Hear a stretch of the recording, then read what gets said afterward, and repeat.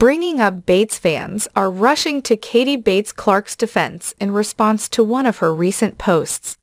The young mom has opened up about what she's going through right now, and it looks like she needed a little extra support. What's going on with the 22-year-old, and what do fans have to say? Keep reading for all of the details. Katie Bates Clark is heavily criticized for a recent parenting decision. On social media, Katie recently revealed to fans that she took her 3-month-old daughter, Haley James, to get her ears pierced. It turns out that the response was not all positive.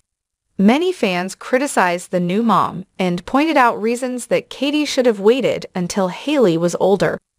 After receiving enough backlash, Katie made a statement on her Instagram stories.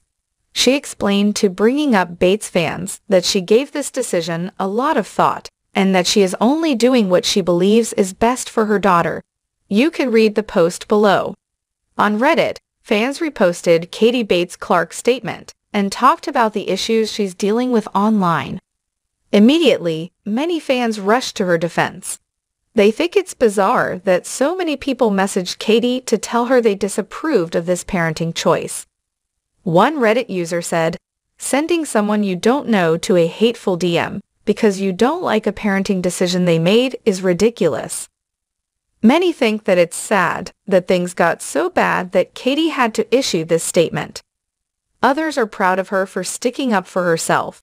Another Bringing Up Bates fan commented, "I always find it super weird how worked up people on both sides of this argument get." Several other Reddit users pointed out that ear piercings for infants can be the norm for many people. It's not unheard of, and they feel that Haley is well cared for.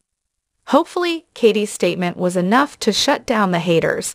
It sounds like it was getting to be too much for her to handle.